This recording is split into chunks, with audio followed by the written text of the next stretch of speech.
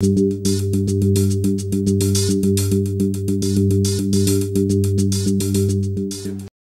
team has been requested to use your robot to search the vehicle. Bomb squads from across the United States came to Los Alamos National Laboratory in June to wrangle their robots at the 6th annual Robot Rodeo. The 2012 edition of the week-long rodeo pitted teams against each other in 12 events that have gotten progressively more difficult over the years.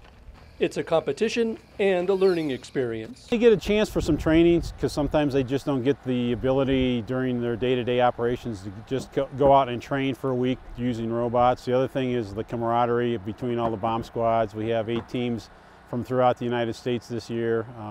So the big thing is the training aspect, the chance to compete on a friendly basis. In the middle of the competition, this U.S. Army team was guiding their robot up a flight of stairs to investigate a mock meth lab.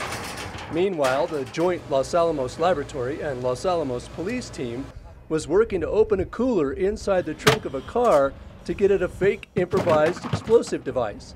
While a team from the New Mexico State Police was maneuvering their robot to plug a leaking water tank, a team from the New Jersey State Police was searching a suspicious vehicle involved in a high-speed chase.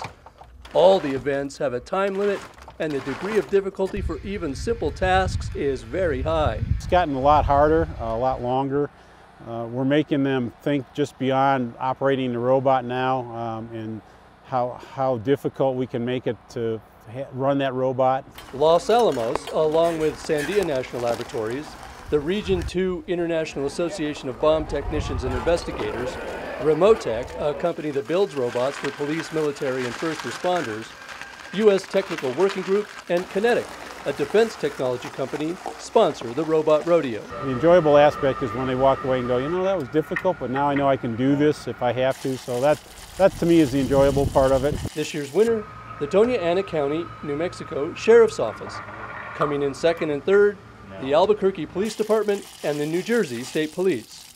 I'm Kevin Rourke for Lannel TV.